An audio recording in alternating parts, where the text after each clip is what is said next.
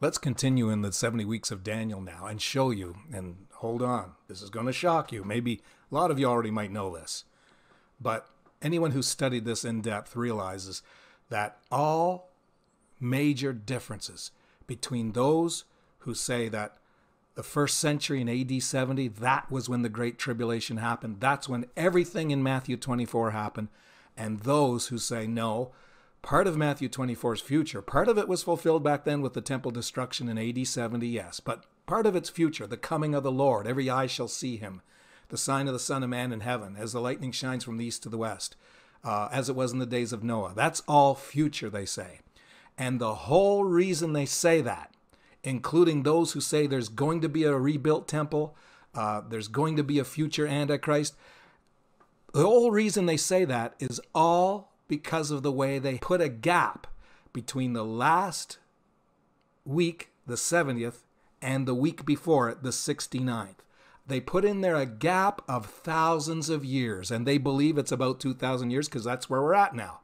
And they believe that when the rapture takes place, that's when the 70th week starts up again, and then 7 years, which is why they say there's a future 7-year tribulation, takes place. Or some of them explain it like this: well, it's not 7 years of tribulation, it's 3.5 years of peace, and then in the middle, the Antichrist stops sacrifices in the temple, and that begins a 3.5-year tribulation period. And then they say Jesus comes either pre-mid or post-tribulation. He comes before the 70th week, and that's what starts the 70th week, or he comes in the middle of the 70th week, that's called mid-trib rapture, or he comes at the end of the 70th week, post-trib rapture. Well, pre, mid, and post, all of them put a gap of thousands of years between the 69th and 70th weeks. And I'm going to show you, and I already said earlier, there's no such gap if you keep on reading this. But let's really talk about it now.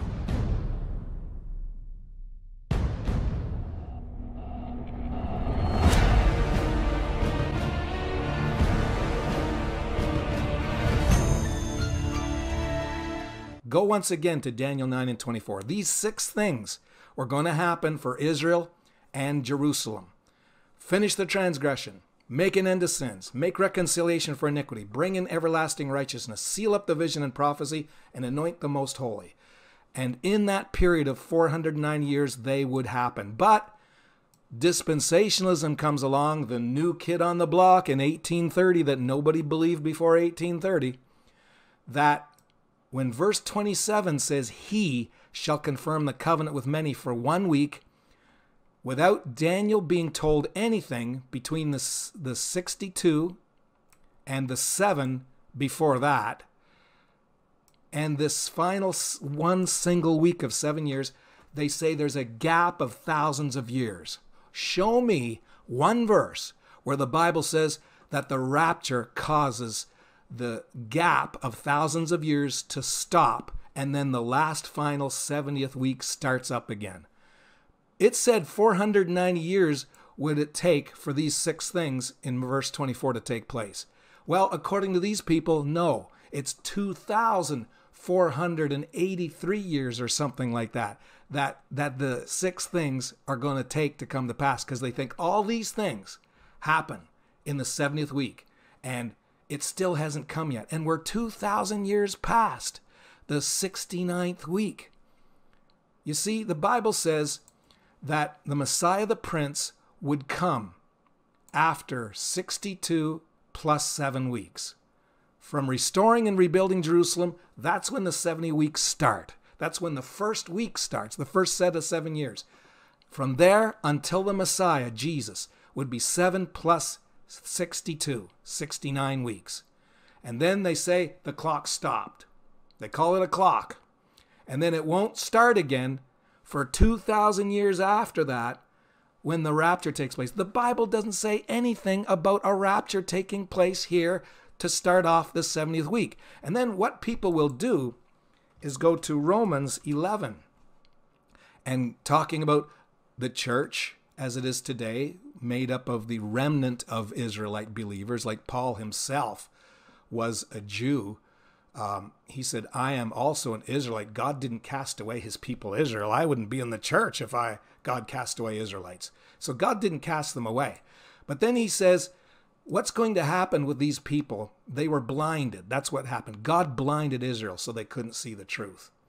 And then way down in verse 25, I would not, brethren, that you should be ignorant of this mystery, lest you should be wise in your own conceits, that blindness in part is happened to Israel until the fullness of the Gentiles be come in. And so all Israel shall be saved. So in other words, when the fullness of the Gentiles comes in, then Israel's going to be saved. And it doesn't even say that there's a rapture that's going to cause this to happen here either. But this is the verses they go to. Now stop and think of it. If you never heard any view before, which is what you should do with everything you're being taught, take what's said to you, go to the scriptures they're saying that their belief are found in, and look at those scriptures. Say, is that belief really there? Is there really a rapture that's going to take place?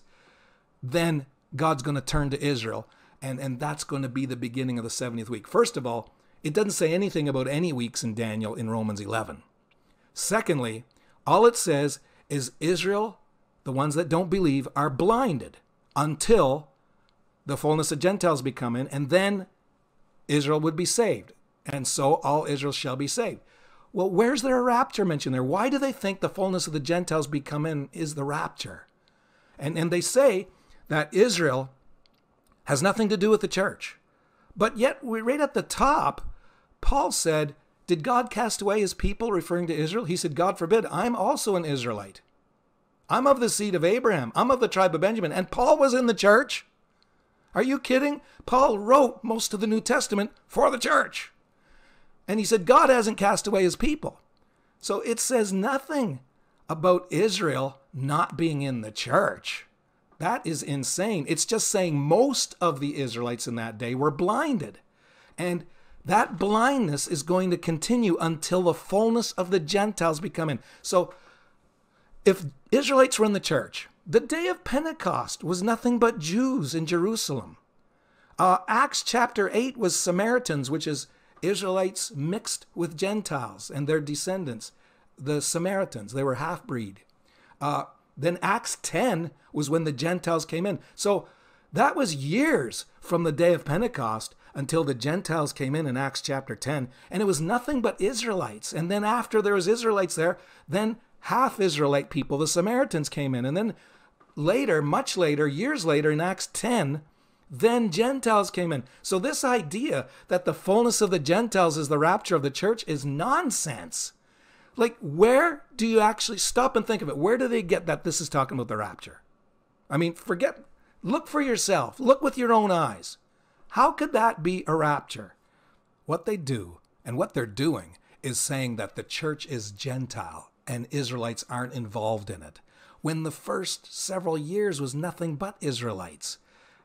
But they've got to do that and to make their doctrine work. Meanwhile, fullness of the Gentiles to them means when all the churches come in, when all the Gentiles, because God's only dealing with Gentiles in the church. Well, you know something? I know many Jewish people that are in the church.